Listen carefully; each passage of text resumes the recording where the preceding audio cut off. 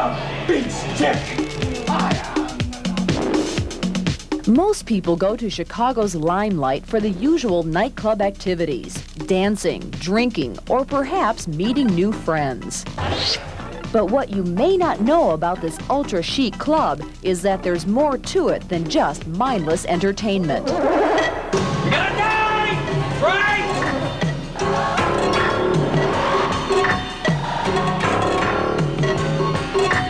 I would like to think that so-called serious art is not that limited, where it can only be experienced in a very particularized environment. I would like to think that if it has strength, that if it has staying power, if it has a latitude or a dimension of ideas, that it can be adaptable to a variety of circumstances, this being one of them. Chicagoan Ed Paschke is one of the nation's most prominent artists. His mural, entitled Mundo Ego, was commissioned by the Limelight to adorn the walls of the Dome Room for 3 months.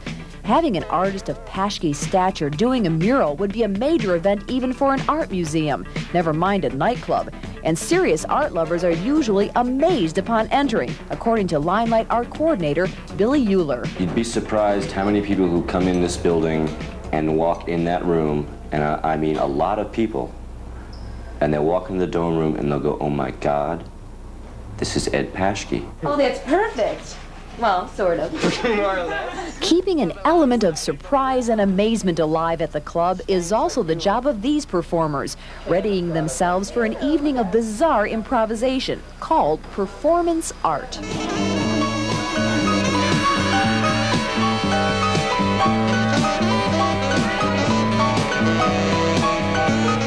Performance cases are the first thing you see upon entering the club. You may love them or hate them, but you can't ignore them. This may be viewed as an unusual form of artistic entertainment, but it's all part of the Limelight philosophy, according to manager Russell Brunelli. We're not an old-style discotheque. We're not, you don't see mirror balls here or neon lights. The focus is on the people, creativity, and change. The themes for these cases change every 6 weeks or so, but on any given night, it's very unlikely you'll see the same thing twice. That's part of the challenge of these performers, who are all carefully chosen for these parts. We audition these people. I don't think there's anyone up there right now who is not an actor. I do it because I'm an actor, and this is a way to perform every night and do something in your art. I give energy to the club. I give an ambiance to the club that the club needs. Otherwise, it's just cement and ceilings. It's a good place to practice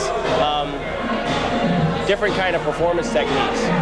So if I wanted to practice mime for all night, I can do that. I've had women lift up their dresses and flash me.